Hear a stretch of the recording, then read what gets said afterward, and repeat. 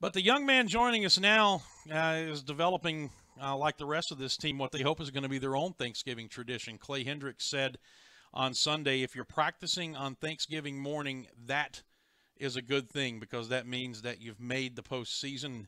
Ken Lamendola, the linebackers coach, along with the rest of this staff, will be doing just that tomorrow. How you doing, man? I'm doing well. Thanks Pull that microphone. Pull it up. There we go. Much better. There we go. Doing well. I appreciate you having me on. Well, thank you for spending some time with us. It's been a interesting year, hasn't it? No question. The rough start where I think the first two games could have went either way. NC State played them tight in the first half, and then to respond how we did is credit to the guys buying into what we're preaching. It's been fun. No question about it. When Clay Hendricks approached you about coming here and joining his staff, coaching the linebackers, what was it about him? What was it about Furman that you said, yeah, I want to be a part of that? Well, first and foremost, I never played for Clay because I played linebacker in college, but I was at the Air Force Academy when he was, obviously, when I played and coached. And just being around him, I know two things, that he was a great man and he was a heck of a coach, and every one of my friends and teammates who played for him, they loved him. And he got the most out of other guys. So that was probably the biggest thing because I trusted him. And then top it off a place like this where the resources you have with the location, academics, and obviously the winning tradition, it was an easy decision. And I'm fortunate for the opportunity. Weather's a little better too, isn't it? No question. I'm getting used to the sunshine. Let's talk about this this linebacker core. That's your point of emphasis. And the season started off. You had some experience. Dylan Woodruff was the senior, and he was going to kind of anchor the inside linebacker spot for you. You had some talent, maybe a little unproven, especially with Chris Washington on the outside, who did not have a single tackle a year ago. But you have Joe Farrar coming back. You got A.K. Olasanya. So, all right, we got some pieces to work with here. And then things begin to happen, and happen kind of rapidly, didn't they? No doubt about it. All those plans. Yes. Like you said, Dylan, this fifth-year senior, he was on that championship team in 2013. He played actually and was recruited as a quarterback, then played a little safety, and then made his way down the linebacker. His story is pretty cool and unique in itself, but he is a great young man. I was fortunate enough. He bought into everything I had to say. He was a leader in my room, leader of our defense, and he still is, even with his unfortunate injury that he has suffered against Wofford. He's a second linebacker coach. He takes the guys. And he relates to him well, and I'm fortunate to have him. Did I think he's going to go down second quarter in Wofford? No, sir. It's a frustrating ending for his career, but we're still playing football, and he's still leading. So, by the way, I have to take one little interruption here. I have to say hello to my granddaughter Annie, who for somehow my wife Angela has gotten her to sit still long enough. She'll be 3 in just a few weeks. That's awesome. Sit still long enough to see Grandpa, or she calls me Buddha. That's another story for another time. But on the computer screen here. So hello, Annie. Now go play with Mimi. So you have all these plans, and as we said, Dylan goes down. AK ended up separating the elbow. Yeah. So he goes down. So we go into the Colgate game, and we're going to start two kids at the inside linebacker spots named Raynard Ellis and Elijah McCoy, neither of whom were recruited here originally as linebackers, right? Renard was. Okay, he was. Correct. And even before that, Alex Birch. Yeah. He's a sophomore from Knoxville, Tennessee. He had an issue with his neck and shoulder that was been nagging him for quite some time, and they did some more digging, and it didn't get worse. And he is unfortunately not able to play again. So there's 3 guys that all went down for this madness to happen. And as you said, Elijah was actually recruited as a safety, right, and Renard a linebacker. And here they are starting at Colgate, and they've been starting ever since. Yes, sir. I'm very, very fortunate to have 2 kids that love the game, take coaching. do everything they're asked for. Obviously, it's frustrating because one played a cornerback mostly, and Elijah in high school, and Renard is just college ball with the new system. And embracing what we're trying to accomplish on a defense. It's a big learning curve, especially at this position when you're expected to know everything. Run fits, coverage-wise, how that affects you with the adjustments we have. So there's a lot to learn as a freshman. Yeah, and we'll talk about that learning process in a minute, but I know early on, as we got a sense of the athleticism and the talent and the ability of these kids, talking with Chad Staggs, defensive coordinator, and even with Clay, they both kind of said the same thing. So they got a lot to learn, but there's something to be said for the ability to see the ball and go tackle the ball. Absolutely, especially the mindset as a freshman where this is big boy football. You're not playing against so-so competition as you were in high school. So that was the biggest thing as far as a mindset. With Elijah, too, he's the first time he's played in the box in his whole life. And it's a different story coming downhill from maybe 12 yards. When you're in the secondary, then you're 4 or 5 yards away in the box, and you got to go stick a fullback. It's a different mindset. So as far as just knowing what to do is one thing, but in actually having to do it and embrace the physicality of this game, it's a different story. So take us back to that first week of practice when you knew that was going to be the case leading into Colgate. What was the approach? What was the game plan with these two kids? We wanted them to play fast. So Coach Staggs did a great job, the rest of our coaching staff as well, of trying to make it simple and putting them in positions to be successful, where they didn't have to think per se. They could just go and play. And sure enough, Renard was player of the week and had 16 tackles. It was pretty special to see. How far, as far as being able to get them up to speed on everything from the nuances of linebacker to what Chad expects from that position, how far have they come from Colgate to where we sit right now? Night and day, and that's a credit to them and the effort they've put in. As I said, they're bought in, as well as everyone else in that room. We moved another recruited safety, Jack Owen, to linebacker as well, and he's our second will, and he's picked it up. He's never played it, and these kids, I'm very fortunate to be around them. Good kids on and off the field, love the game of football, and it's evident with what we were able to do in defense. Yeah, I think Clay said that in the win over the Citadel that Jack Owen probably played about 30 plays. Yes, sir. Against that option-oriented offense.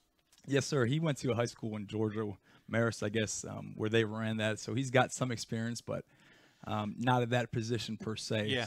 As we discussed, but it's been fun.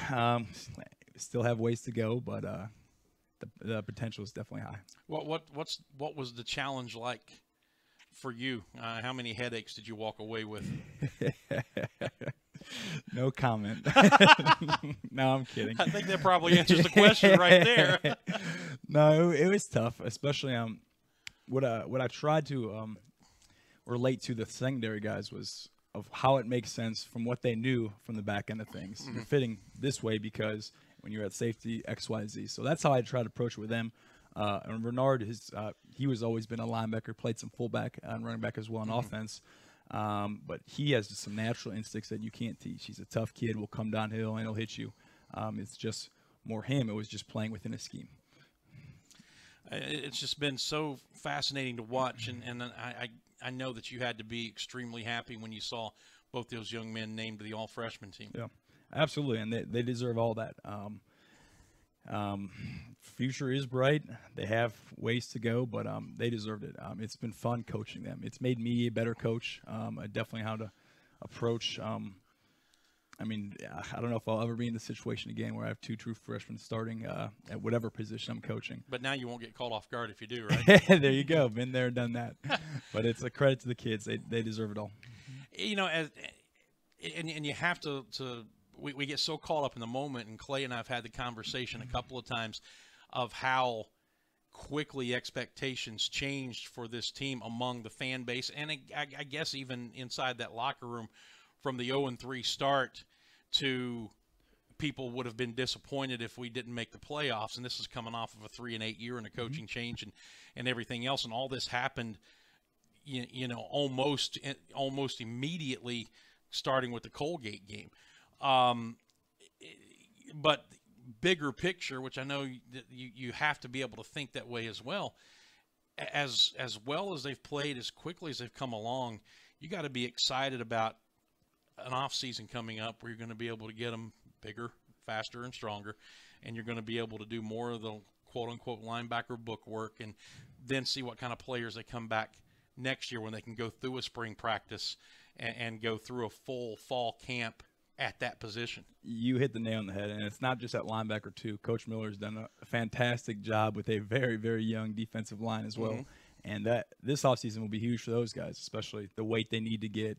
As far as now they know the scheme, it's just doing it bigger, stronger, and faster. Same thing with Coach Williams and Coach Vaughn at their respective positions. It's huge for us because we are a very young defense. We're losing 3 seniors, and 2 of them were inside linebackers. So it's been a work in progress, and we expect to get a lot better in the offseason, as you mentioned. One of the things that Clay mentioned after the Samford loss when we did his show on Sunday was that, and the word he used was exposed. He thought that maybe we got exposed a little bit, and by that he meant that as great as this run has been, and we hope that it's going to continue, we still are a football team that needs to get bigger, needs to get stronger, needs to get more experienced, and because of those factors against a team like Samford, which has all of those things, if you don't execute, you're just not good enough talent-wise and strength-wise to go out there and still overcome that many mistakes and beat somebody. I think Coach hit spot on, especially on defense. I could speak to. We just missed opportunities. We didn't fit the run game well. Mistakes that cost us big plays, and the biggest thing for us was 4th down. I think Samford was 4 for 4 on 4th down. Yeah. And it was 3rd and 9 in addition on the 1-yard line or 2-yard line, I believe, and we couldn't get off the field, and that they went down and scored 6 after that. All things being equal, it's just been a phenomenal year. The turnaround for this program has been, I think, beyond what anybody could have expected. You know, a new coach comes in, there's always a certain level of excitement, and I said this from the day that he walked onto campus here, and part of it, I guess, has to do with me being in this building on a daily basis. But Clay, he's the coach that this fan base wanted, so the excitement seemed to be ratcheted up 3 or 4 notches. And then to have this happen in year 1, so many good things are happening with this program off the field. So many good things are happening in recruiting. And I know it's a momentum thing that you want to carry over. Absolutely. And when Coach Hendricks first got here, his message to the guys was, we expect to win now. Obviously, the past couple years, they struggled a little bit, but we didn't want to use that as a crutch or an excuse by any means. Our expectations, starting with Coach Hendricks on down, we wanted to win. We wanted to win now. And our guys bought into that.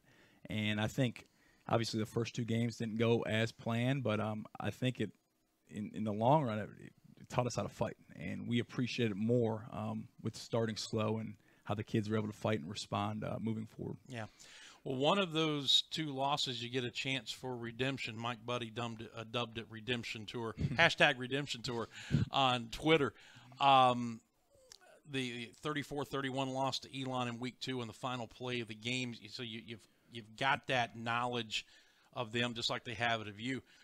What's the key from a defensive standpoint? And I'll ask you at least that part of it. What's the key to slowing an offense that had some success against us in week 2? We have to stop the run. Stop the run, we'll have a chance to be successful.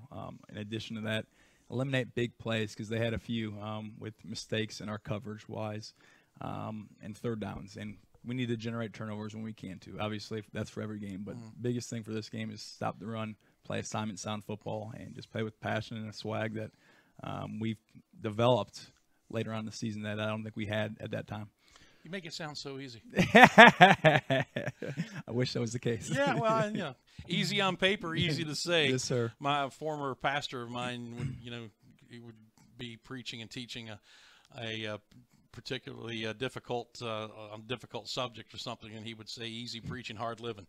So sometimes I think it follows through in other areas of life as well. Yes, sir. Well, listen, congratulations on the team success. Congratulations on the success of the linebacker core, and especially the honors that Elijah and Raynard got. It's been fantastic to watch, and hopefully we're not done for a while. Yes, sir.